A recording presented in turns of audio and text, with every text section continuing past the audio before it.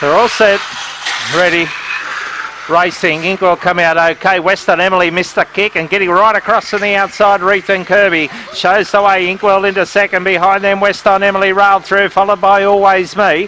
Further back in the field now, Defy Gravity. Tricky Gale a long way out of it. Bolt, Ricky Bolton, the last one, Blue Tooth. The leader is Reef and Kirby. On the inside, Western Emily trying to get on terms with it. They got it between them. Reef and Kirby still in front into the straight. Western Emily won't get it, and Reef and Kirby wins. Second will go to Western Emily.